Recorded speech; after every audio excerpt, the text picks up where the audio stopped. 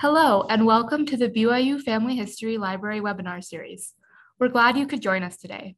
I'm Olivia Tuller, and I'll be your host for this webinar.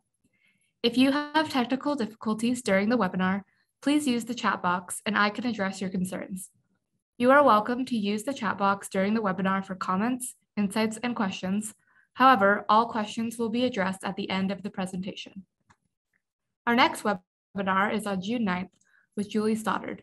She will be giving a presentation entitled Understanding DNA and Using DNA Test Results to Build Your Family Tree. If you would like to access a previous webinar, please visit our webinar index on our website or search on our YouTube channel. All of our webinars are recorded and uploaded by the following Monday for your convenience. We also post links to recordings and other updates on our Facebook and Twitter accounts. For today's webinar, we are pleased to hear from James Tanner, who will be giving a presentation on what's new on myheritage.com. Before we begin, here is a little bit about James. James has over 39 years experience in genealogical research and is an avid blogger of Genealogy Star blog and Rejoice and Be Exceeding Glad. He has served as a family history volunteer for 17 years and has presented at expos and conferences around the US, Canada, and Europe. He is a member of the board of directors of the Family History Guide Association and is currently serving at the BYU Family History Library. James is a professional photographer and has 7 children, 34 grandchildren, and 2 great-grandchildren. If James is ready, we will turn the time over to him. Today, we're going to be talking about what's new on MyHeritage. And I really feel like whenever I start a presentation on MyHeritage, I need to tell people to prepare to be amazed. One of the things that you may not know is that MyHeritage is by far the largest genealogical company in Europe and in all of the other parts of the world. And I'll show you why that is the case in just a few minutes. But what we have on MyHeritage are just some fabulous tools that will truly become very important if you start using them, because they are extremely innovative and new. And MyHeritage actually drives the technology for all of the genealogical community. They're the ones who have developed the fastest and the most sophisticated tools. So we'll get right into it, and we'll talk a little bit about what they are and who they are.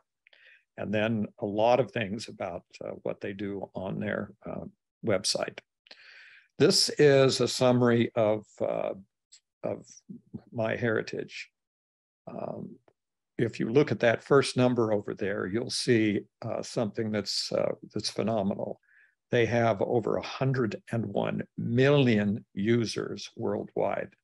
For comparison, Family Search's number is about 14 million.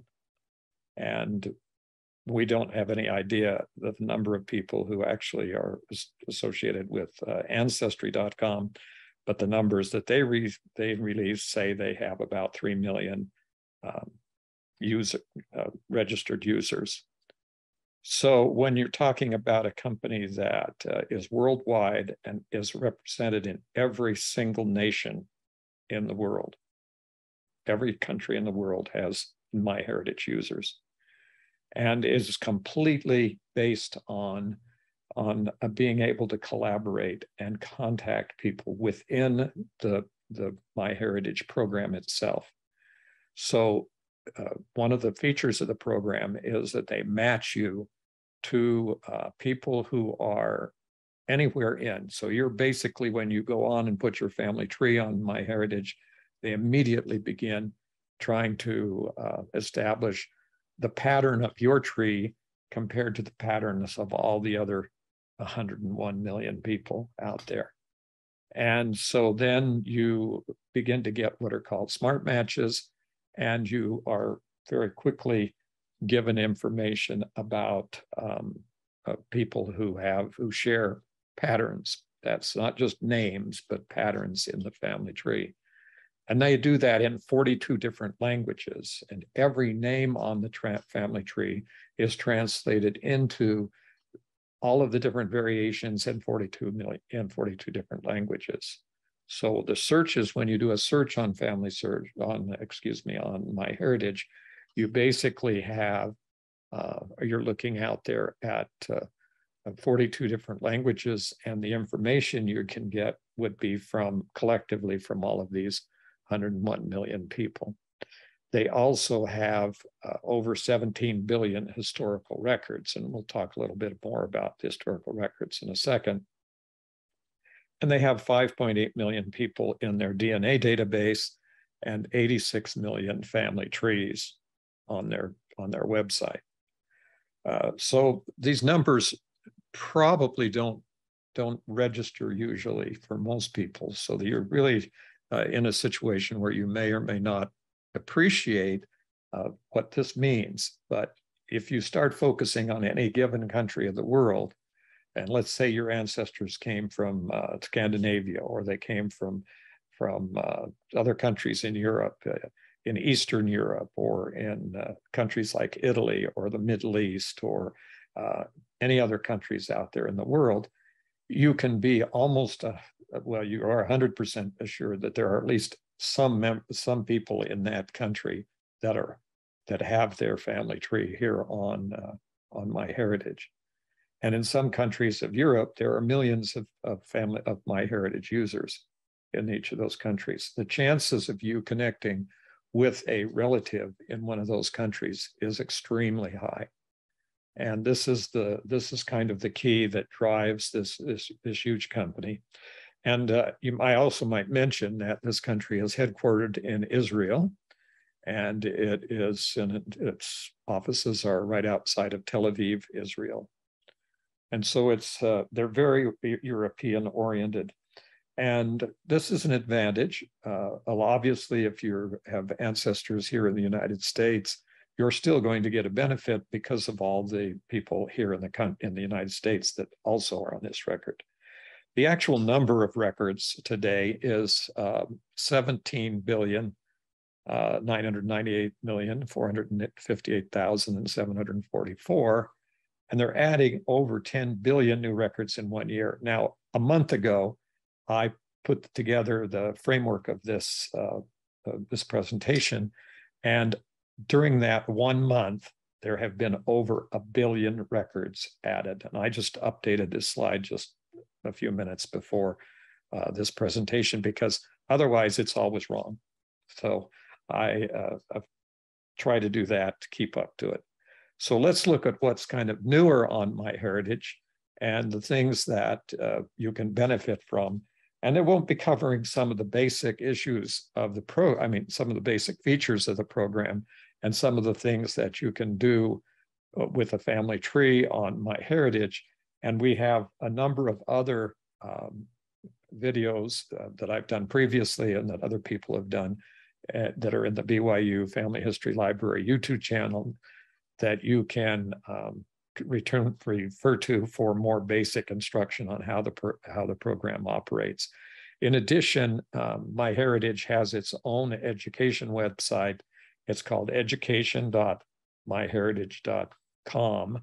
And you can go to education, spelled out, .myheritage.com, and have access to a lot of instructional materials that get into the real details of how the program works and how to function and utilize all of its different features. Today, this presentation will talk primarily just about the newer features of the program and some things that you can benefit from. One thing that's important to understand when you start comparing these various programs is that all the records on MyHeritage, all 17 billion plus of records, are completely indexed and completely searchable.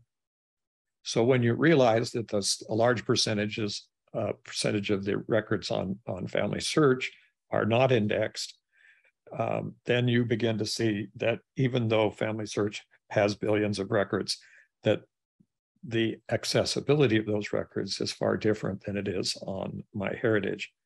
And the advantage of the program is through a process they call record matches. And record matches what they do is take every person in your family tree and do a very sophisticated search on all the records on the whole program. And then they constantly supply you with the record matches. And the record matches are extremely accurate. Depending on the time frame, obviously with genealogy, the further back you go in time, the fewer records there are, and the more possible names have people with the same names.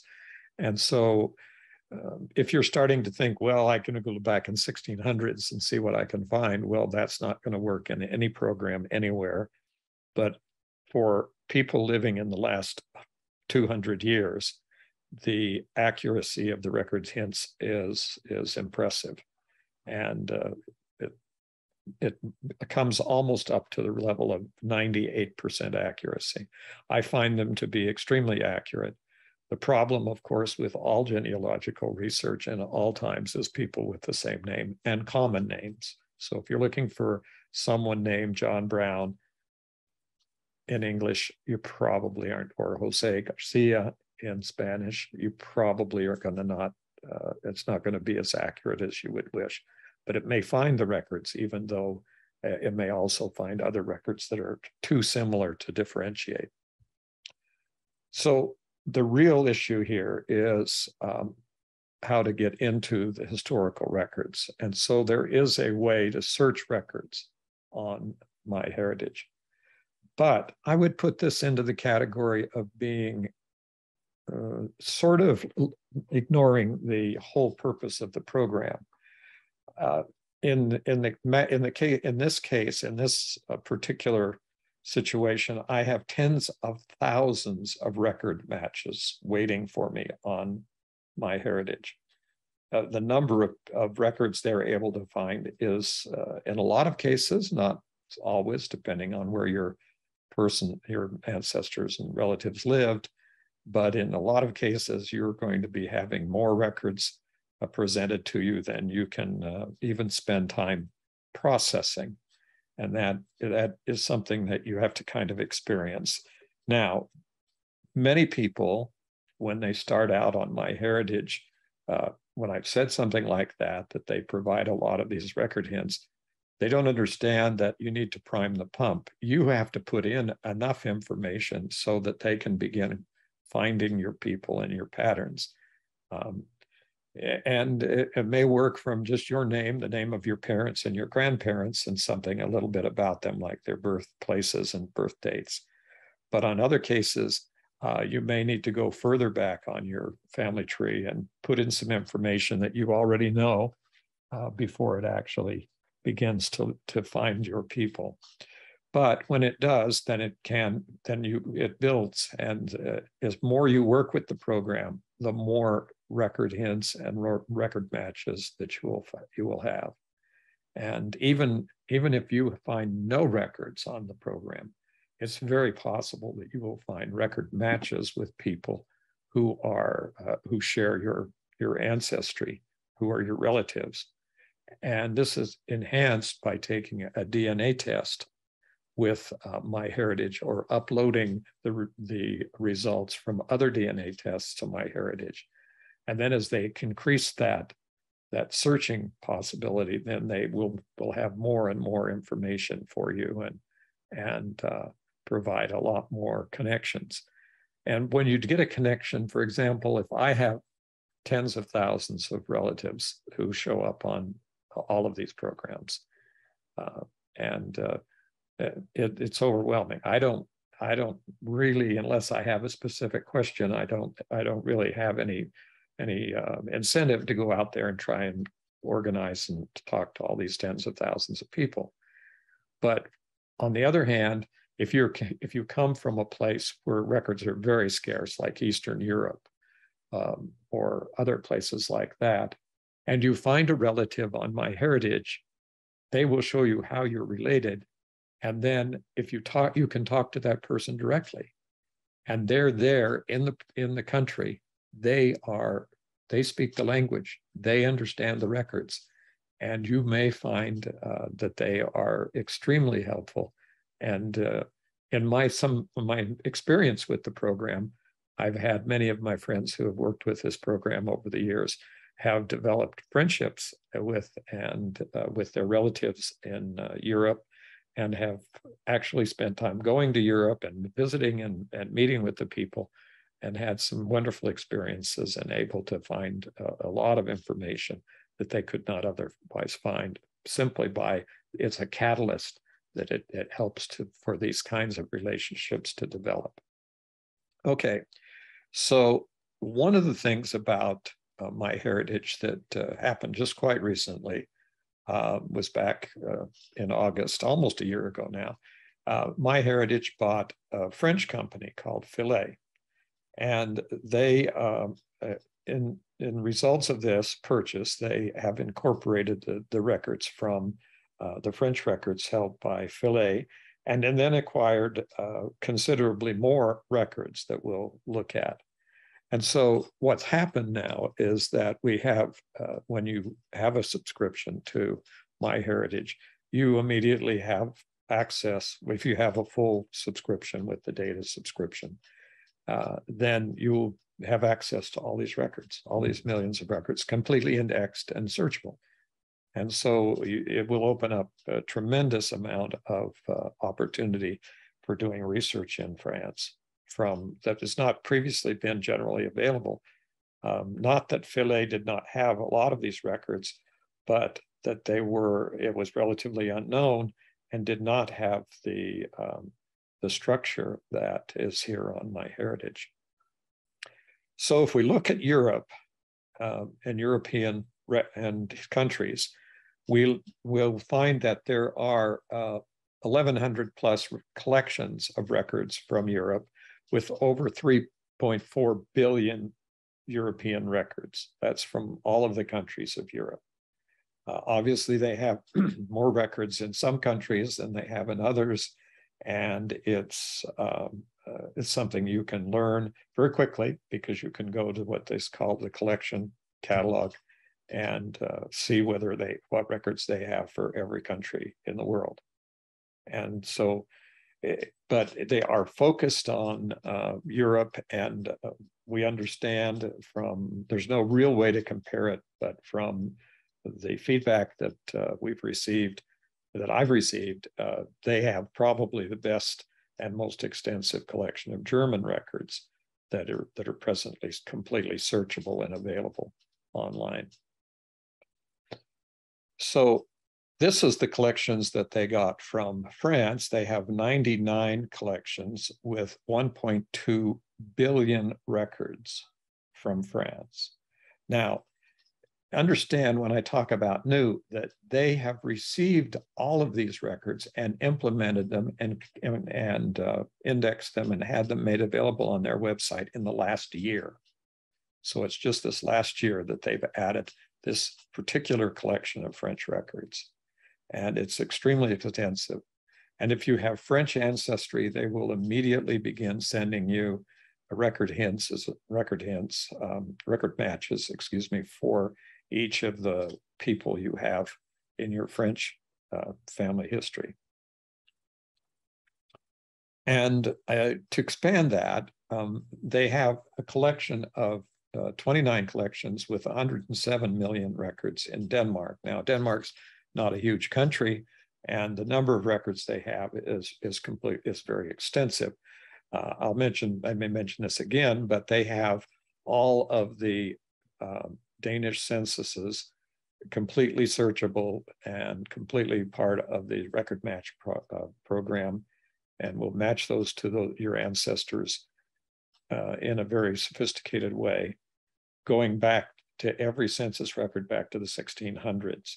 And they have these millions and millions of other records of Denmark. And how did they get these? Well, basically, they made an agreement with the country of Denmark to incorporate the digital images and index all of the records that they had available of civil registration and church records and census records and other the tax records and other records from Denmark.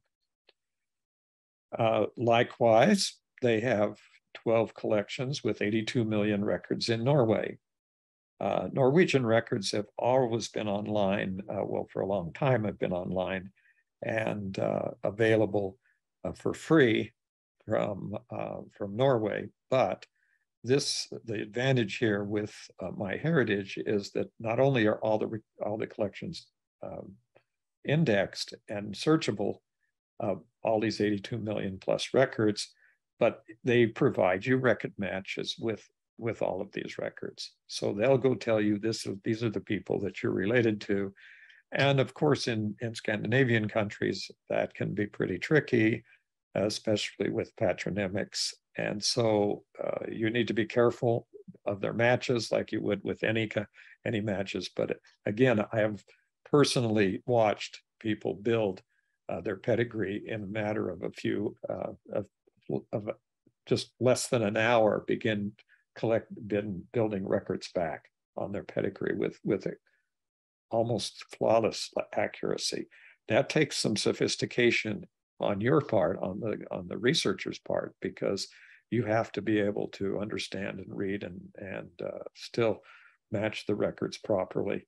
But they are found and they are localized by the location of the records. And then there are 34 collections presently with 189 million records in Sweden. Anybody who does research in Sweden should probably understand that they use the Swedish record set of records called, oh, that's going to go out of my head, but the Digital Archives of Sweden, which is, by the way, a paying paywall collection of records. A lot of those records were moved also over to Ancestry, but now MyHeritage has incorporated those records and indexed and has the entire collection. Eventually, they're just still being added, but they will eventually have all the Swedish records that are available and have been digitized.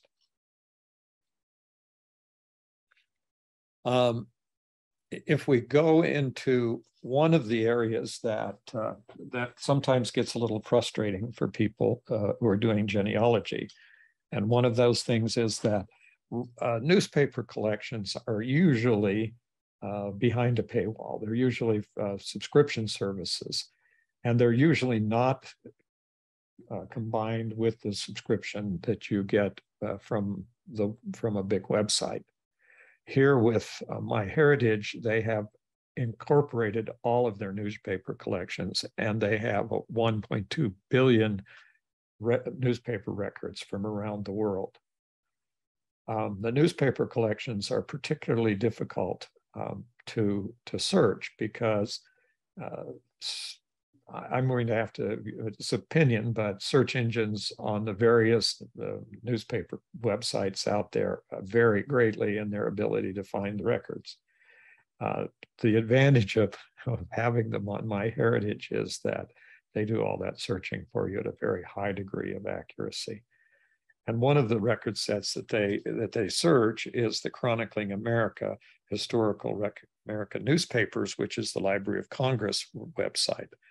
Now, those records are free from the Library of Congress, but the search engine is very difficult to use, and you have to be get some appreciable familiarity with the program before it can be very productive.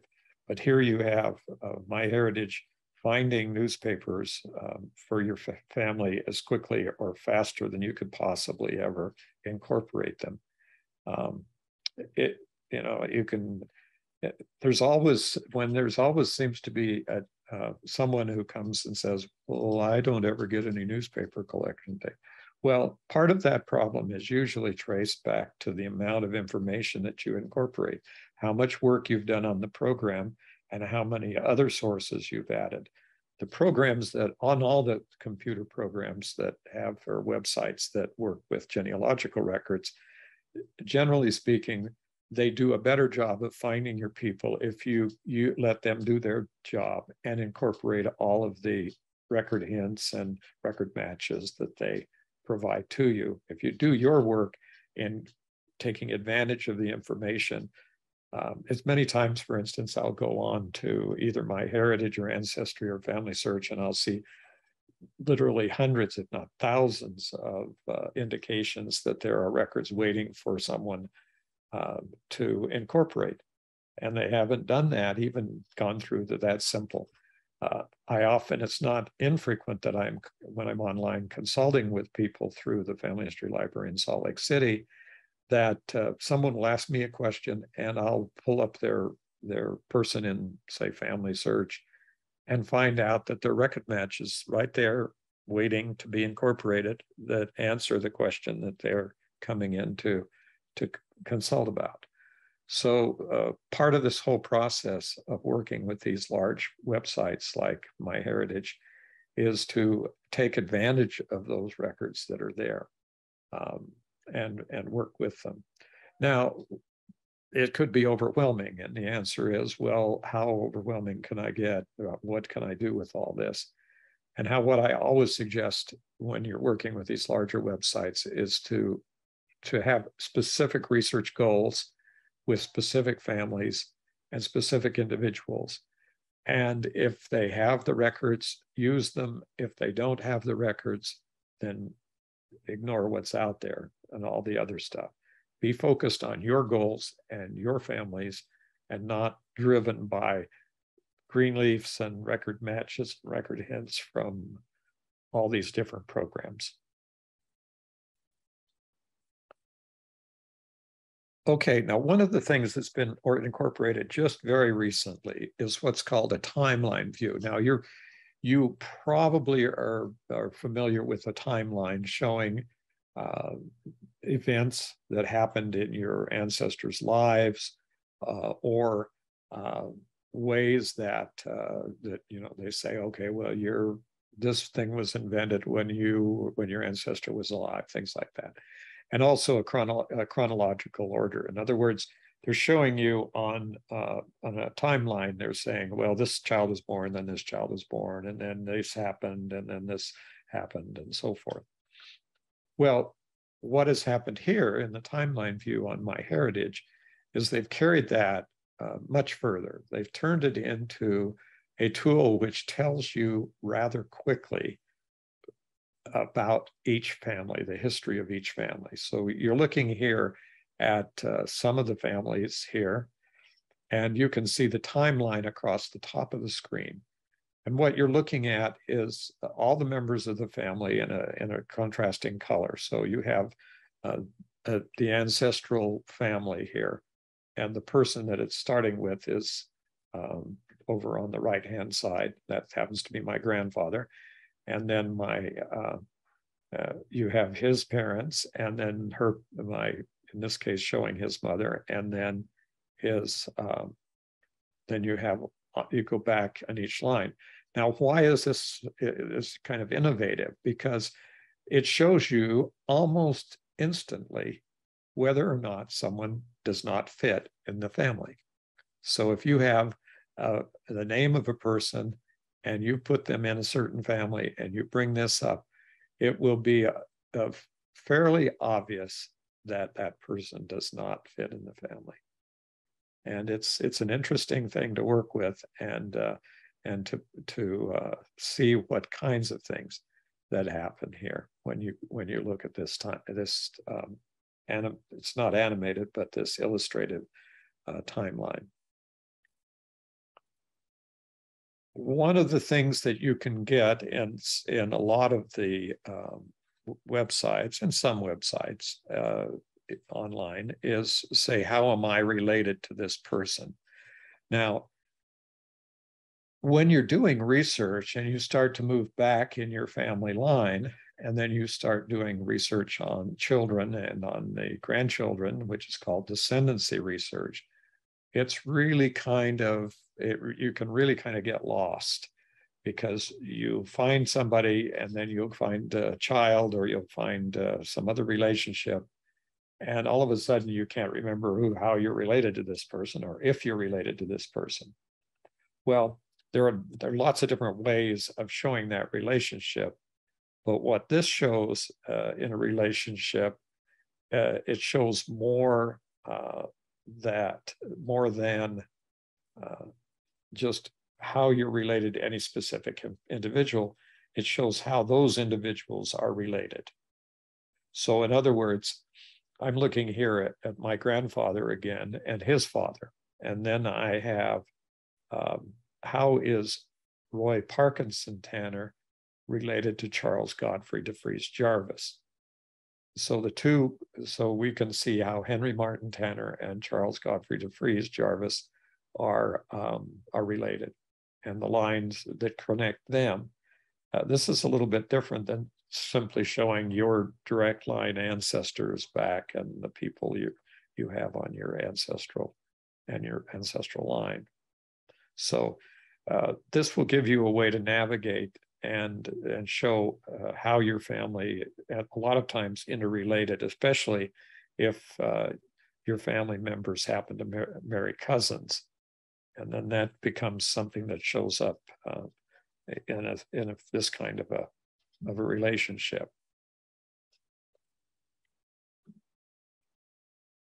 So this is the newer MyHeritage family tree view.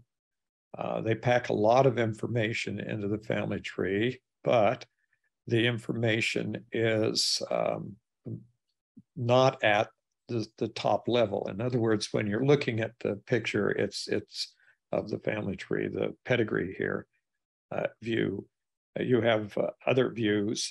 You can do a more picturesque view, which is a more vertical view, and also fan chart, up to 10 generation fam chart. But this tree view gives you quickly some all of the relationships and basic back to the different ends of lines that are on your family tree. The little dots are what are important, and the green dots are what are called your smart matches. Those are the matches off to other people who share your family tree. And you can see that nearly everybody on this particular part of the family tree, I have other MyHeritage users who show that same person as a relative, and in some cases many such.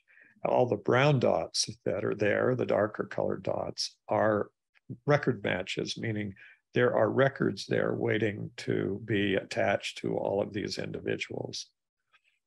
And then I have to go back and kind of repeat what I said earlier about focusing on what you need to do.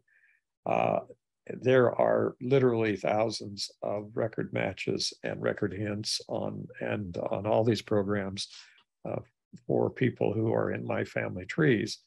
But I let's call it harvest them on occasion when I have a need to find additional information about a particular person. But my focus is on the people that I am interested in researching. The issue here with this particular set of records is that they are, to a large extent, the records that I originally developed and researched over 40 years ago, and with a lot of other of my relatives who have been involved. And so the interest that we have in these is more in adding incremental information about each of the families. Now, my other grandfather here, Harold Morgan, who's over on the left-hand side is this chart. It's been interesting for him because with MyHeritage, I've been able to find a fairly large number of newspaper articles because he was a newspaperman. He worked in newspapers as an editor and reporter for most of his life. And so his newspaper presence is quite large.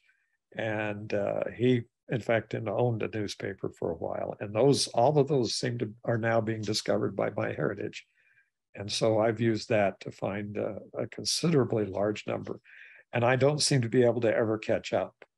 So no matter how many records, excuse me, how many records I've added for Harold Morgan, it seems like they always find more.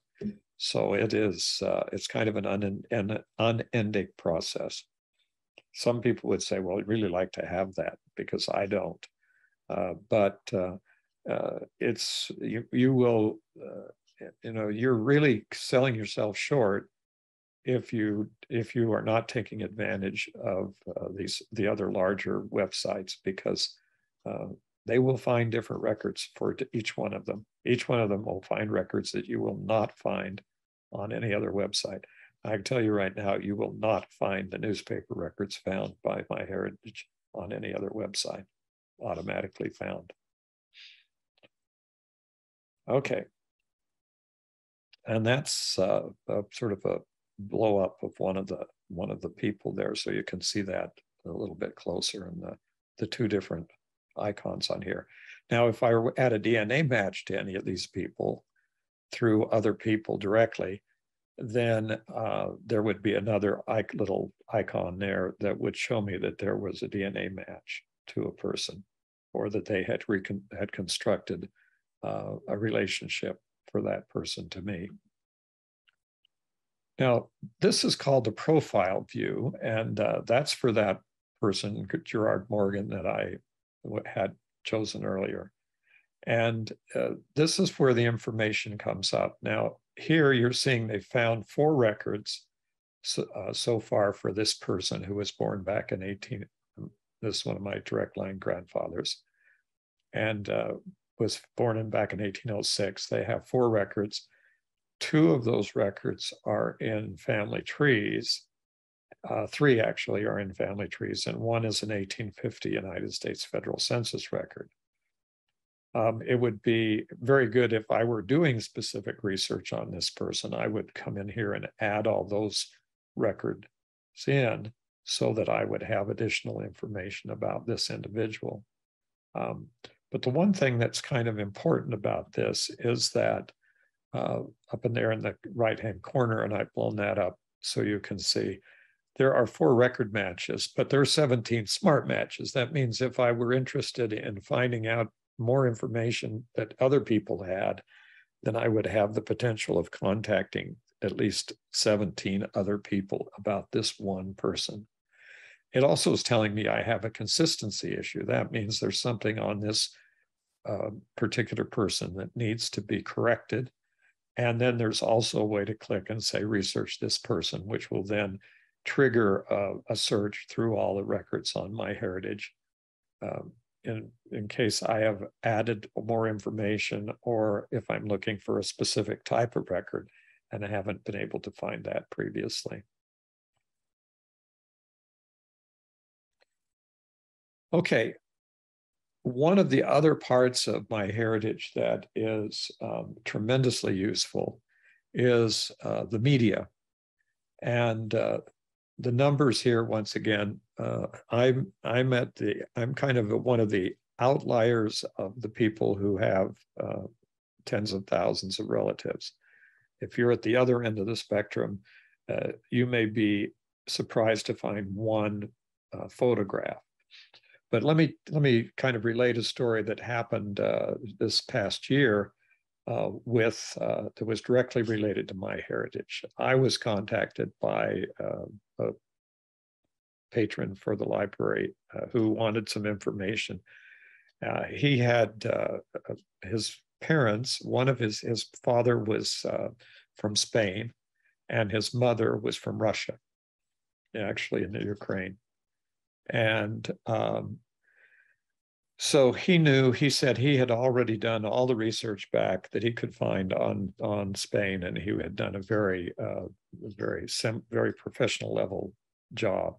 And he was a very sophisticated genealogical researcher, but he had no concept of what to do to find any relatives in Russia. And he did not speak Russian, and although he did speak Spanish. And so that was the issue that had occurred.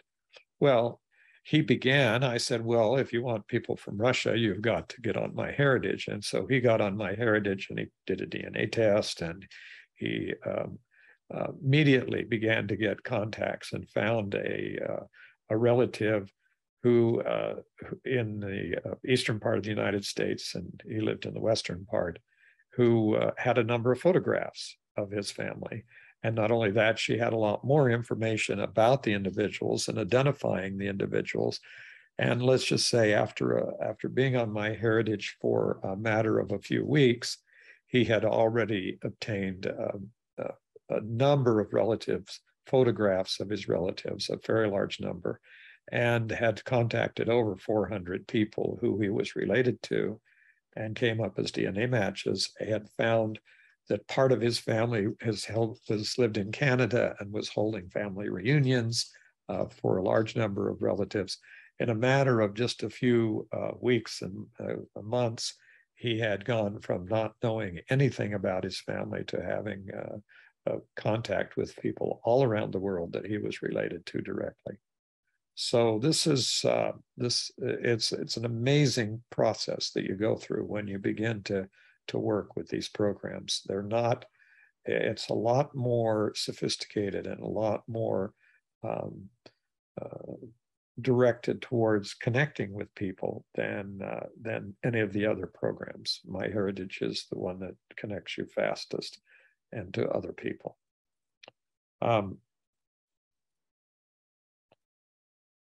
Now we get into the kind of the razzle dazzle, the kinds of things that are tremendously impressive. This is my grandmother, who I never knew. She died long before I was born. She actually died when my father was 8 years old from diabetes. But we're going to focus on her photograph here. Now, one thing you can do, and depending on which program they're offering at the time, you can upload a photo to MyHeritage and go through this process with kind of just a registration with the program, and there's no charge to go through it. But whenever it's not in a promotional program, you may have to have an actual purchased or registered subscription to the program. But in this case, this was the original photograph that I had for one of many hundreds. My great-grandmother, Eva Margaret Overson's mother, was a professional photographer, and I inherited over 4,000 of her photos. So this is one of the 4,000 plus photos, and you can see it's a glass plate, meaning it's from the 1800s, and it has pretty significant damage. And the parts in black around the edge are where the media of the photograph, the coating on the photograph on the glass plate has flaked off or deteriorated, cannot be restored. But there's some other kinds of things that are there that are not quite as good as you'd like them. So you'll see up at the top, you'll see that there are some buttons. Once I've uploaded this, I have these buttons. If the photo is damaged, you'll have a repair button, an enhance button, a colorize button, and an animate button. And then you'll also have another option that's called Live Story. So let's see what happens when you get involved with these photos. On the left-hand side is your original.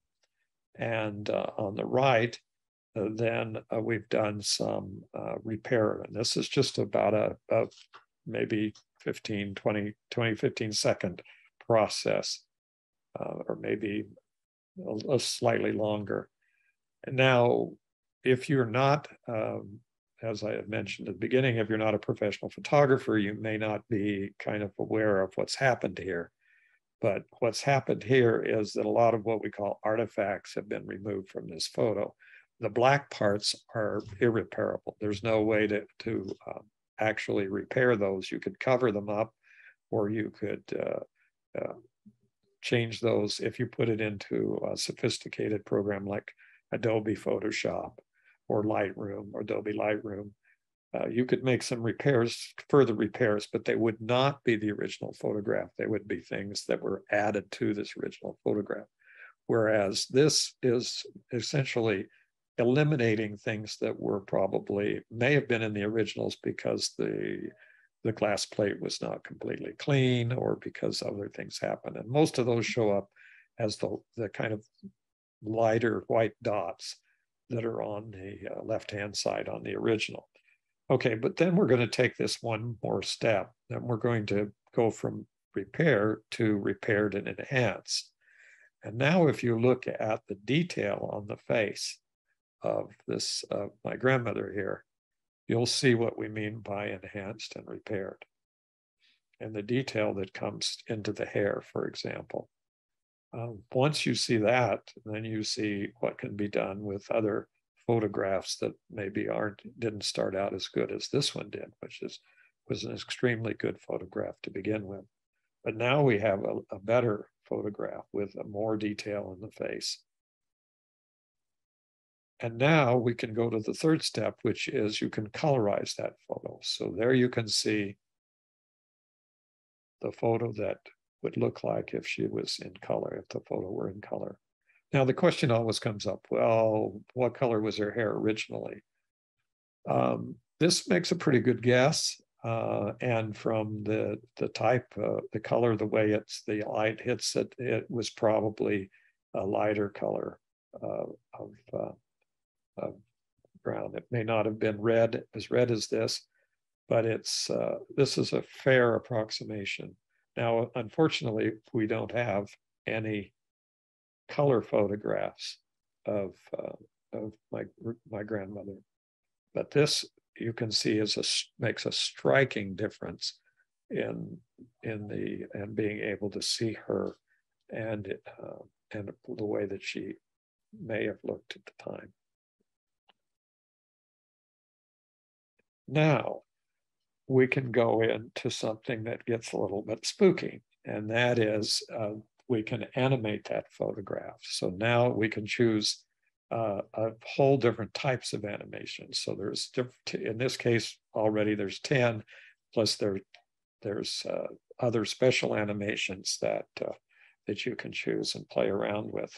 So let's go ahead and see it. This is what happens when we do the animation.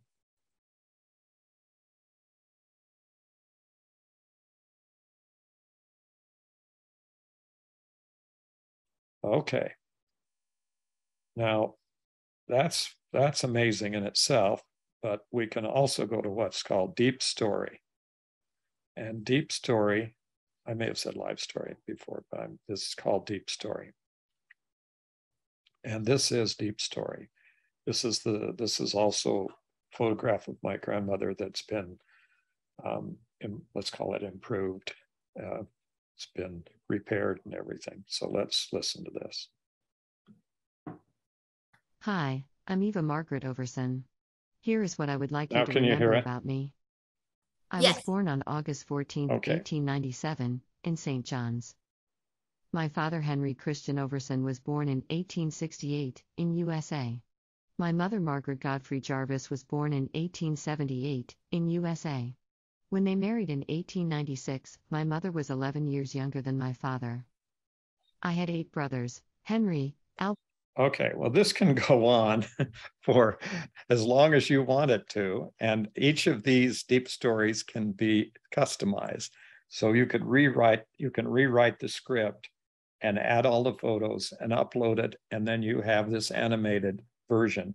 You designate the photo that you want to be the animation, and then you can add in your own photos selection like I did here, and if you want to spend some time, you can rewrite the script and have more detail or tell stories or whatever you want to do.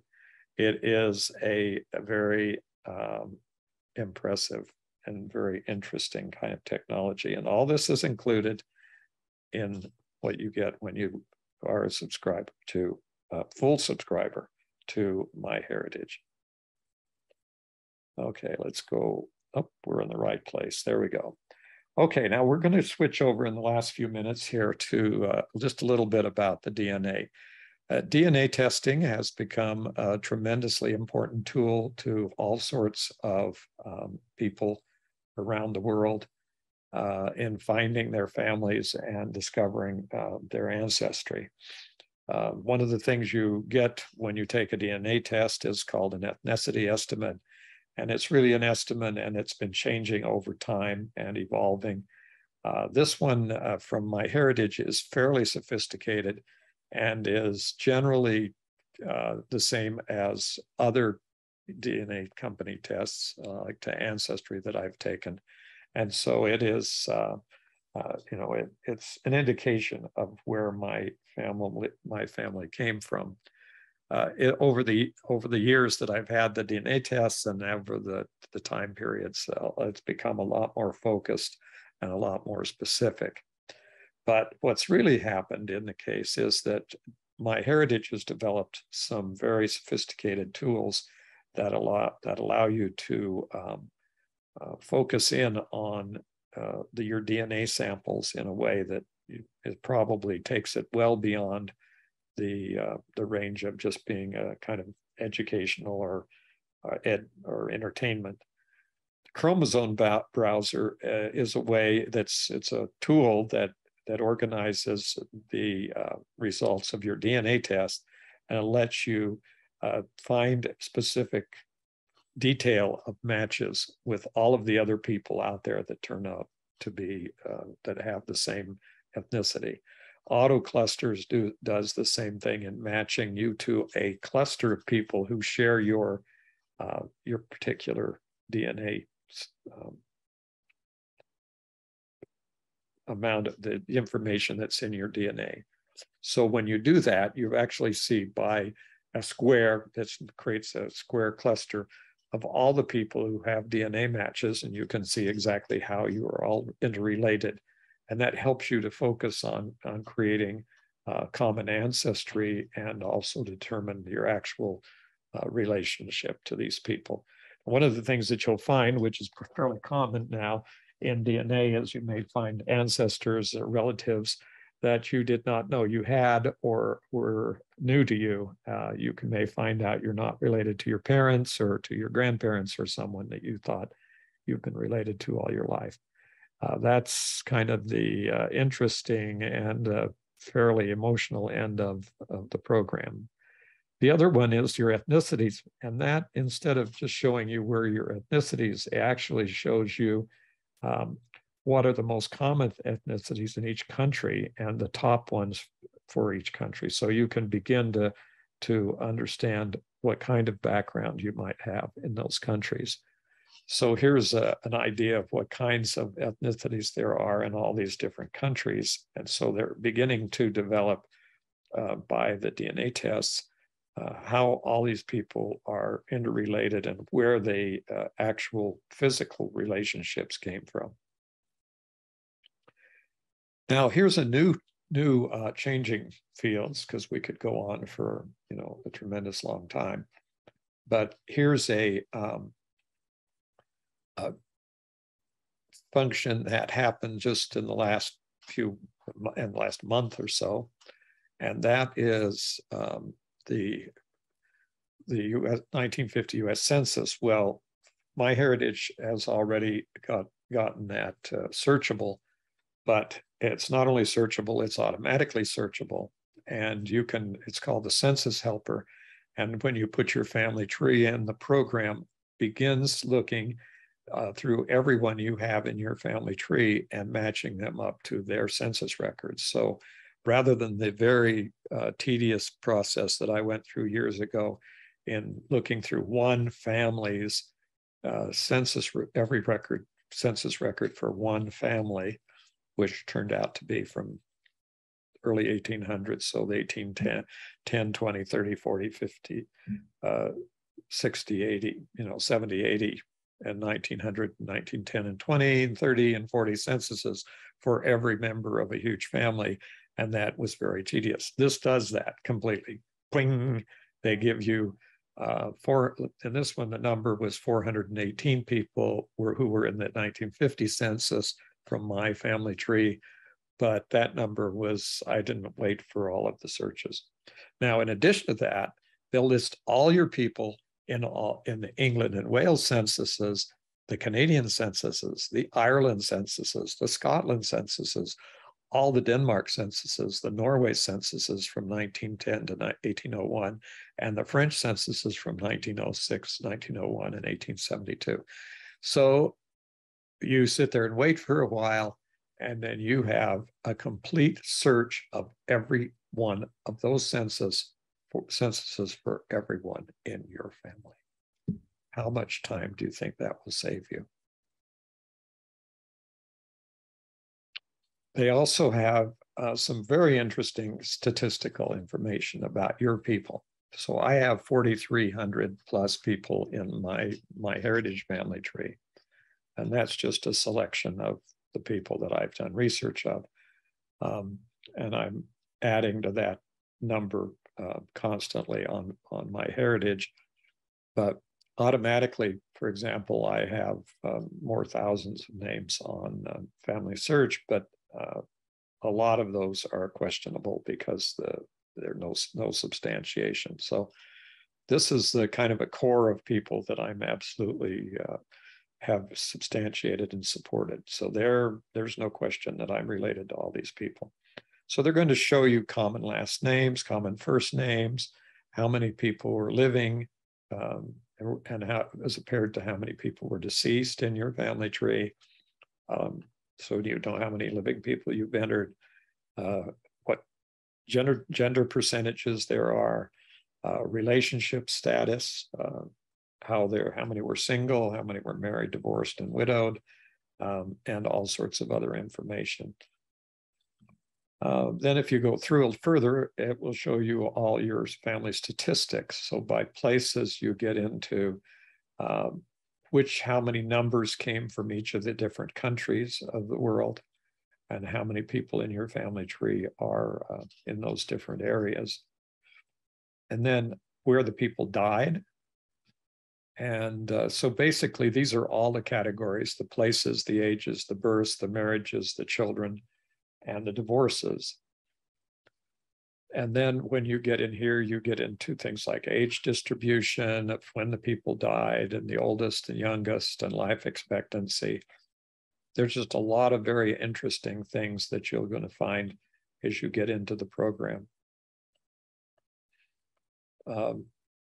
Then some of this is more interesting than just giving you just something, well, that's interesting, because it can tell you a lot of things about your family, and some of this can be extrapolated into how your family is constructed today, and how much the frequency, and how many problems that your family or challenges they've had in the past.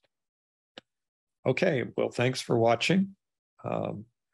And we'll hope that you have a little bit better view of what is going on presently. Now, the only thing I can really say at this point is it will change. My heritage will change next week, this week, next month, and next year. And you'll have millions, if not billions, of more records, and you'll have millions and millions of more people. Thanks for watching. Thank you so much for joining us today. We hope you will join us for our next webinar, which is on Thursday, June 9th, with Julie Stoddard. She will be giving a presentation entitled Understanding DNA and Using DNA Test Results to Build Your Family Tree. A recording of this webinar will be made available next week. You can view that on our YouTube channel or on our website. If you have any comments or questions, you can always email us at fhl_webinars@byu.edu or follow Facebook and Twitter. Thank you and have a wonderful week.